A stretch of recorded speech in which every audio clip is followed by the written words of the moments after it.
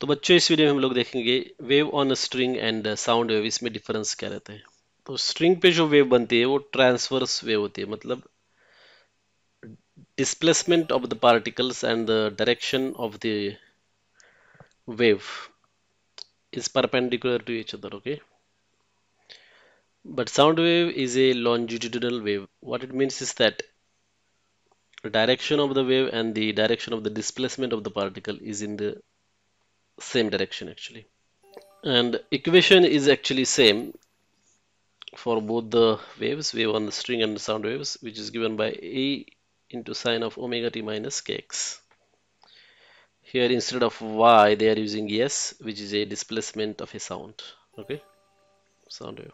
That's why they are using s, but basically the equations are same.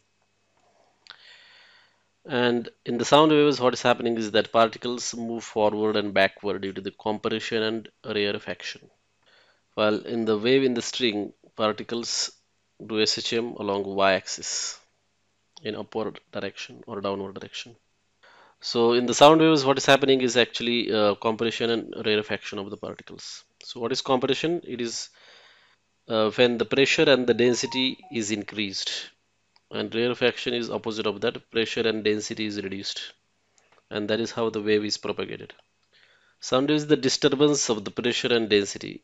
It is traveling of a compression and rarefaction. That's it. Thanks for watching.